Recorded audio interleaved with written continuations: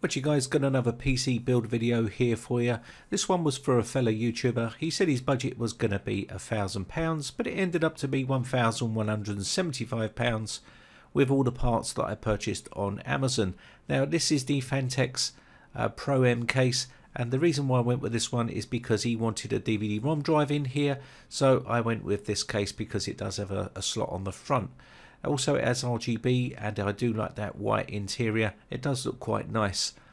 Also we got the Ryzen 7 2700X. Also went with the Samsung 970 EVO Plus 512GB drive here.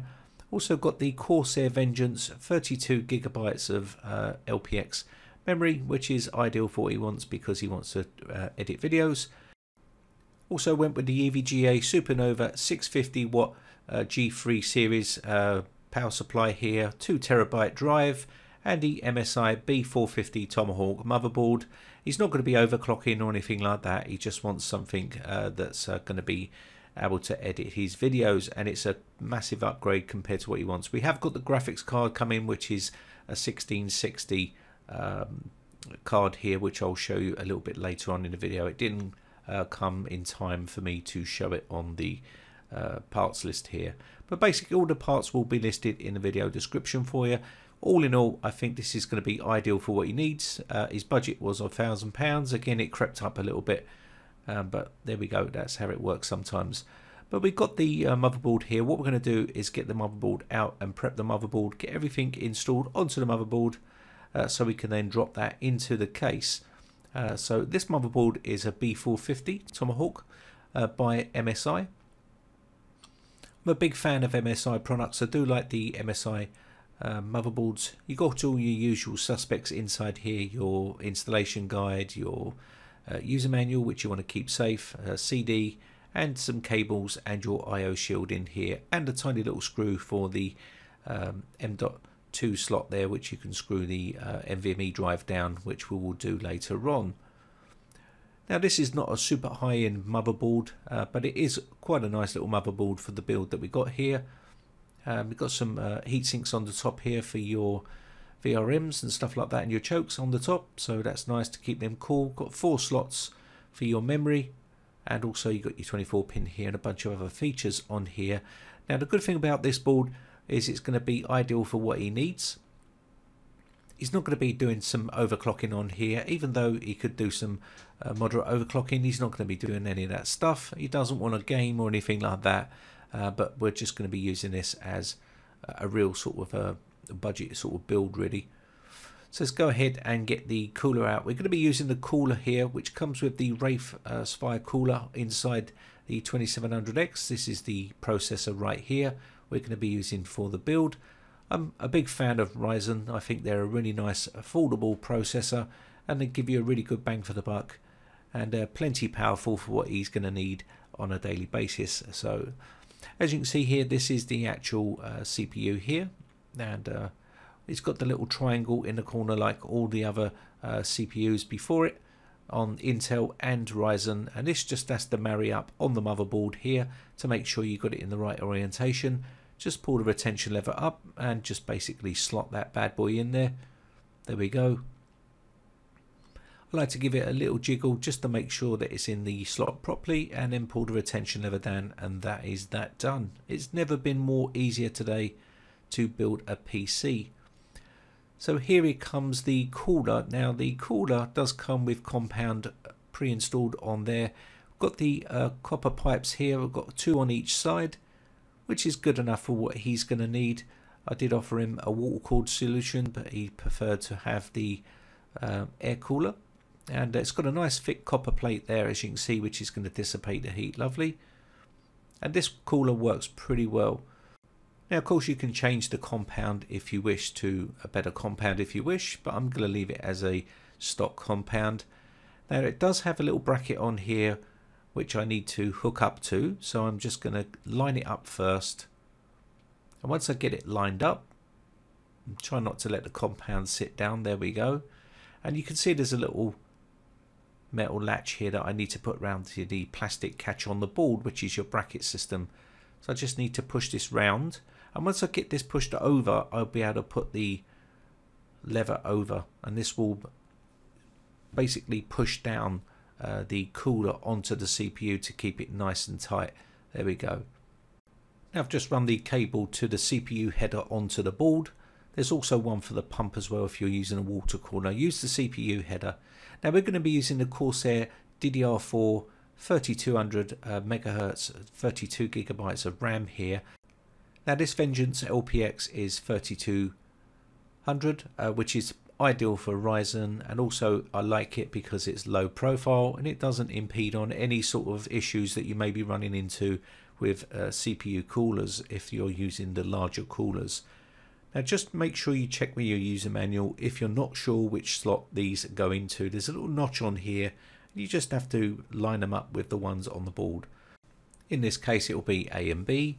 Now it wasn't marked on the board, but if you're not sure, just check with your motherboard manual and you should be able to find out which one's what.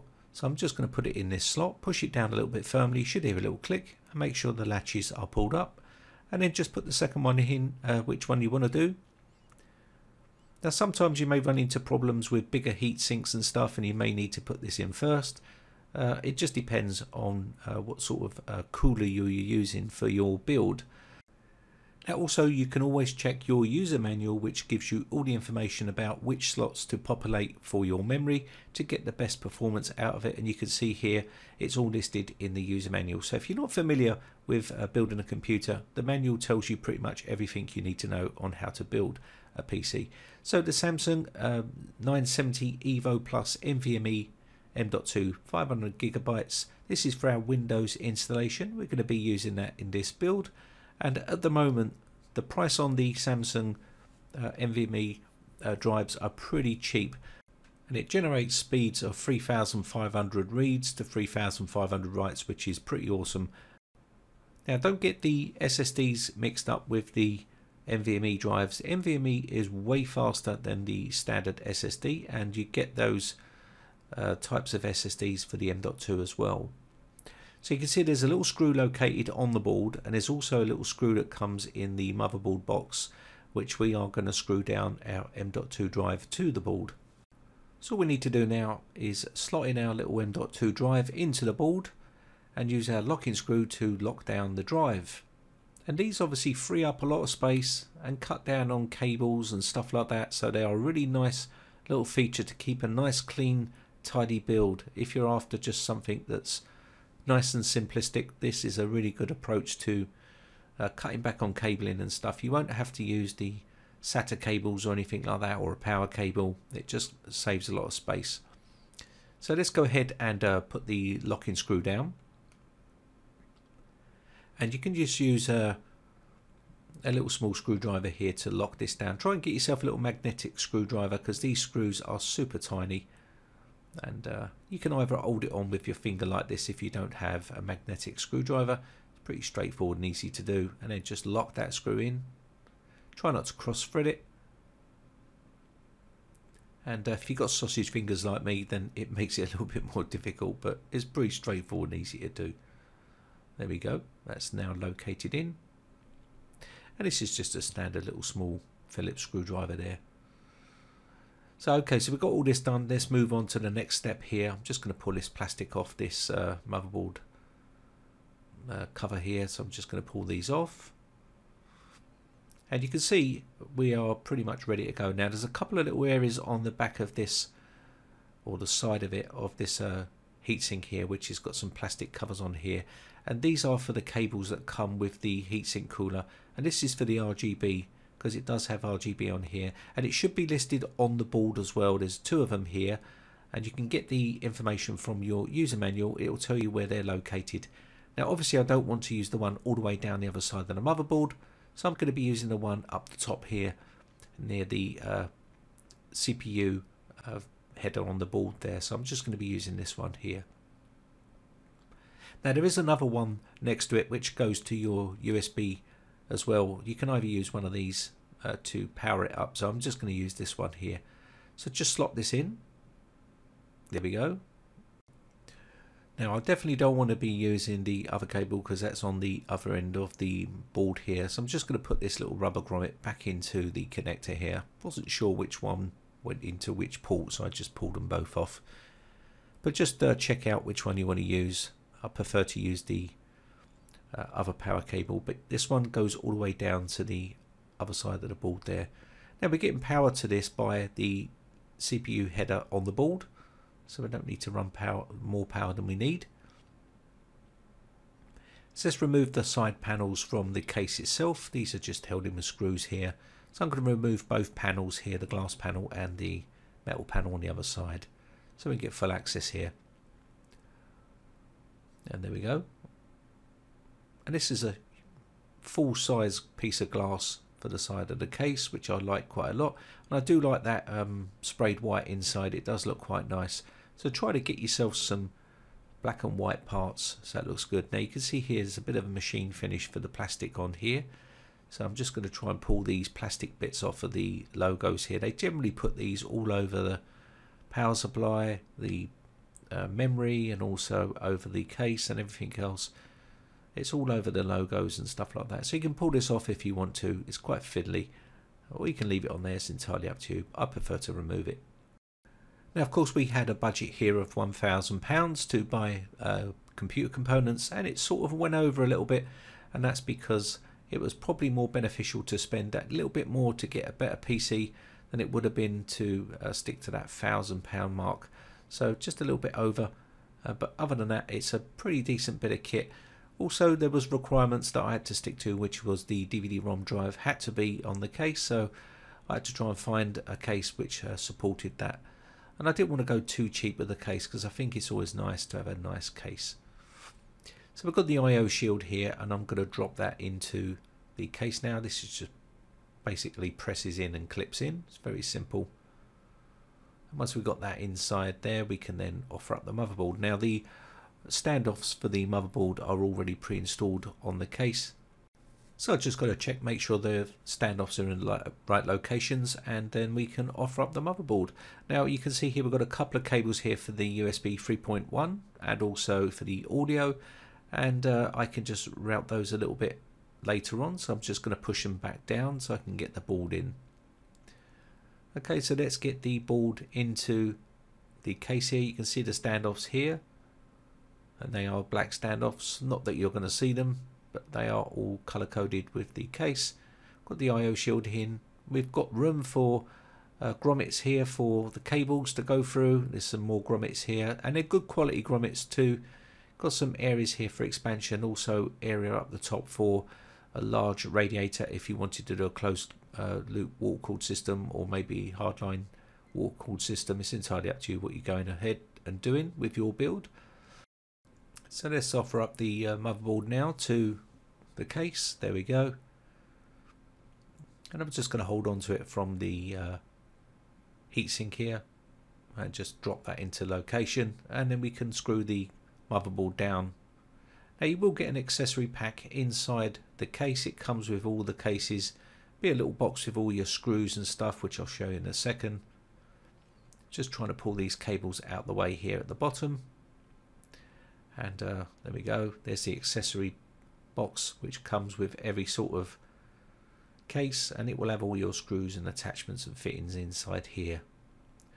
And these have all been blacked out as well, which is a nice touch. And we'll go ahead and screw this down. Make sure you use the right screws. And I'm going to be using just a standard Phillips screwdriver here. And yes, it's just a handheld screwdriver. Now you may be asking yourself, why don't I use an electric screwdriver? And to be honest with you, the screws are so small that I just don't see the need for it. I see a lot of people using electrical screwdrivers nowadays on PC builds. And personally, I just prefer the old-fashioned method of using a handheld screwdriver. And I get much more feel for the screw. I don't overscrew them and start stripping or shredding screws. Yes, a lot of those modern day screwdrivers do have clutches on them, but the thing is, if it isn't set right, it will strip and shred that screw, and it can cause more damage. And to be honest, there's not much need for it in my sort of life, because I don't build PCs like this every single day of the week. I wish I could, but I don't. And maybe if I was building, you know, 3 or 4 or 5 of these a day, then I might consider investing in one. But up until now, it's a handheld screwdriver for me.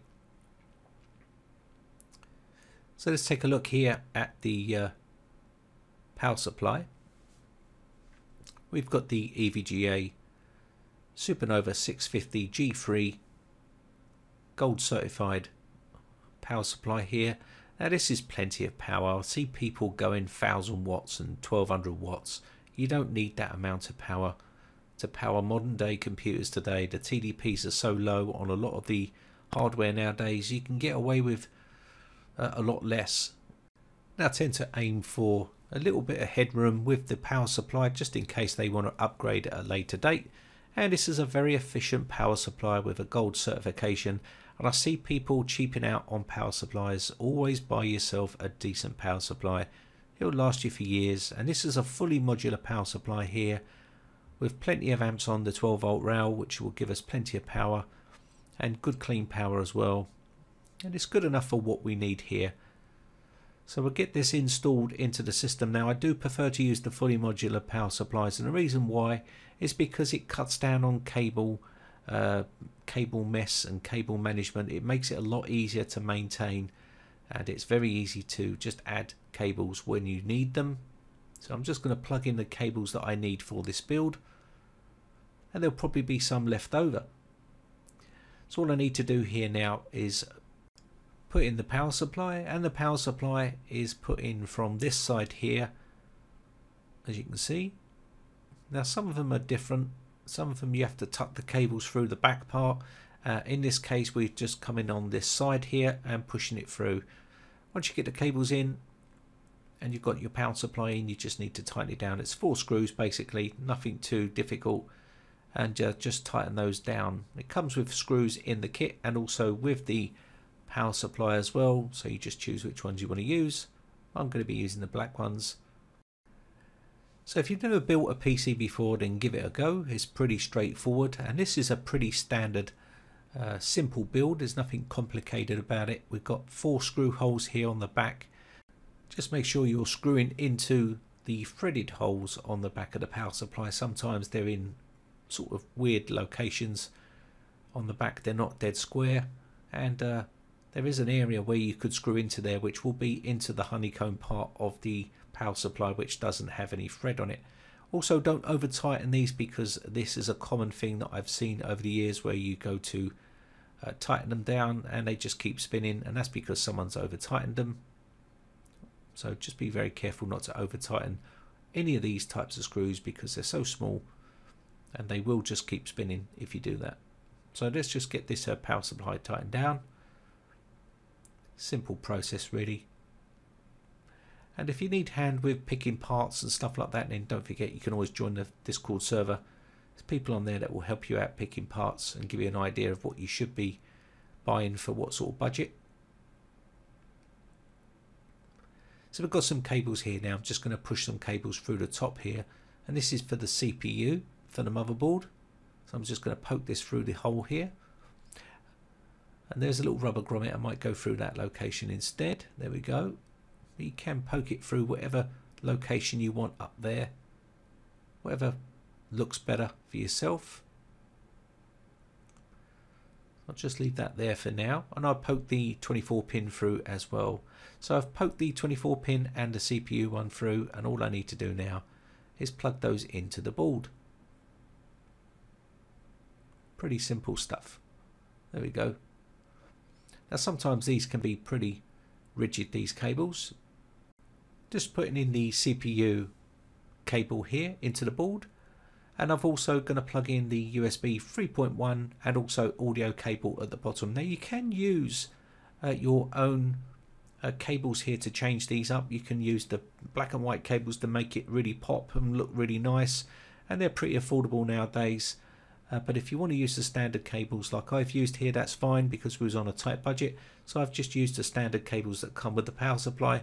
But if you want to use the more colourful ones, you can do, but they do cost an extra bit of money. And if you're on a tight budget, that can be pretty difficult to do. So let's go ahead and remove the front panel for the CD-ROM drive. Now this is quite a rare thing nowadays. A lot of people don't use the CD-ROMs anymore, but some people still insist that they want to use them, so you have to put them in. If people want it, then you have to give them what they need. So we're going to go ahead and put this in. And there we go, that's in there. Now this is not a Blu-ray one, this is just a standard DVD-ROM drive. And we're just going to tighten these down with a few screws here. There we go. Pretty simple stuff. And all I need to do now is run a cable up from the power supply to that and give it a bit of power, and run the SATA cable down to the board. I'll probably pop it back out the back and then come down the bottom and plug it in. And that's pretty simple.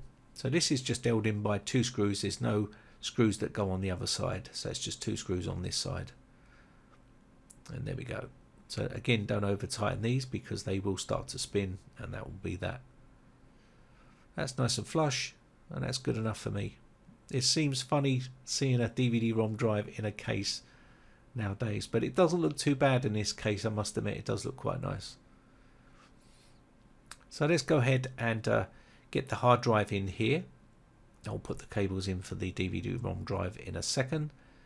So it's just a 2 terabyte drive for a bit of storage, and it's got a couple of little caddies down the bottom there where we can put in our drive. Now this is quite a common thing with modern day cases, that they seem to be putting them around the back here and hidden out of eye's view, which I do prefer because it just means you don't see those unsightly cages inside the case. It gives, but sometimes it does make the case look a bit bare, so it depends on what you're after really. So I'm just going to clip these in. It's a toolless design here. Just as you can see, once you've got it mounted in, you just pull the little levers round and clip them into place, and that's locked into position. And I can now just slot this back in, and we can give this a bit of power and add the SATA cable to that drive there. And there's room for another one in there as well if you wanted to, and they can be larger drives if that is what you need. So let's go ahead and get some cables here. I'm going to try and tidy these cables up a little bit later on. So all I need to do now is get the power lead from the power supply and plug this into the hard drive, and then drop in the SATA cable there and run that to the board. Pretty simple stuff. And we've also got to do that DVD-ROM drive as well. So I'll probably use a separate cable for both of these because they're so far apart. So I'm going to run up another cable here to the DVD-ROM drive. I've already poked through the SATA cable, you can see there at the bottom. I haven't plugged it in yet. I'm just going to quickly do that. That is for the board. That is for the hard drive to the board. And I've also got one for the DVD-ROM drive, which I'm plugging in now. You can see that cable loose down the bottom there. That's for the hard drive. So let me go ahead and just poke this back out here, because I don't want that looking unsightly. Try and keep it as clean as possible. So I'm going to go back out and then come through the bottom, so it's just not dangling down through inside the case. And there we go. I can tidy these up a little bit later on. And there we go. That's just plugged in there. Now there is also another couple of SATA ports down on the bottom there, but I don't like putting them in there because it's just a bit cramped. So we'll just go with them right where they are there. I'll tidy these up a little bit later on. And that big 24-pin cable, you can see the other cable poking through here.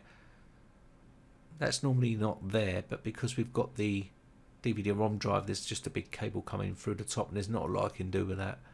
So we'll just have to leave that as is. Okay, so let's do a bit of cable management here, tidy these cables up a bit. I've already started to tie them into the back little channel here. There's a little channel here that you can use these cable ties that come with the case. So I'm just going to try to keep this all nice and tight here. So I've already done a little bit of cable management here. And I will use some cable ties as well to tidy up some of the other cables. But no one will see any of this cabling round here. It's just just for my own personal preference. But again, no one will see it. It's going to be hidden behind a solid steel piece of sheet here. You're not going to be able to see that. So some people make a big deal out of it, but to be honest with you, it's out of eyes view, so it's no big deal. But I'm just going to try and keep it as tidy as I can and make it look a bit nicer. Now again, sometimes you get a bit of bulkiness around here. That's quite common depending on how many cables you got here, and it can be a bit tricky to shut the side panel once you've got all the cables pushed in. So try and keep these nice and flat as possible, but that will do me. I'm just going to cut these off here, and no one's going to see that, but that's as good as it's going to get from me today. Now once we've done this, we can put the side panel back on, and we can also put in our graphics card. We're coming to the end of the build, so let's get the graphics card, and I chose to go with the MSI Armor, and this is a GeForce GTX 1660. It's not the TI version, it's just the standard 1660. He's not a gamer, but it will do for what he needs, and I do like it because it's got the white accents on there, and I'll try to keep it all in sync here and keep it white and black as best as I could, and that's what I went with for this build. So I'm just going to remove a couple of these little expansion slot here. There's 2 of them I need to remove because it's a thickness of 2, so I'll just remove a couple of these on the side. And as I said, it's a really sort of easy build to do. There's nothing too complicated about it. It's just a nice clean look, and there's plenty of speed there for what he needs, plenty of processing power, and if he wants to play the odd game, which he doesn't, but if he does, then it's good enough to do the odd game as well with that 1660. A 6GB card, and we're just going to slot this in here. There we go, that's put into place, and I've already got the power cable coming up from the bottom there, which is going to go into the card itself. So I'm just going to give that a little bit of power here. There we go. And again, if these were black and white cables, that would look really nice with this case, but of course it all comes down to budget, what your budget is at the end of the day, and of course that wasn't in our budget for this build. And that's pretty much it. That's basically the build all done. I've screwed down the graphics card so it looks nice and tight. Anyway, that's pretty much the build. It's turned out pretty well, as you can see here. Just doing a final few tweaks. Installed Windows 10 Pro. Just going to remove that little side cover here so you can see. And the outer ring, you can see it's changing colours, goes through the colour cycle, but the main core part of the CPU cooler is blue, and the RGB on the front of the fans is blue as well, and there's a little blue RGB on the back of the board there which lights out blue as well.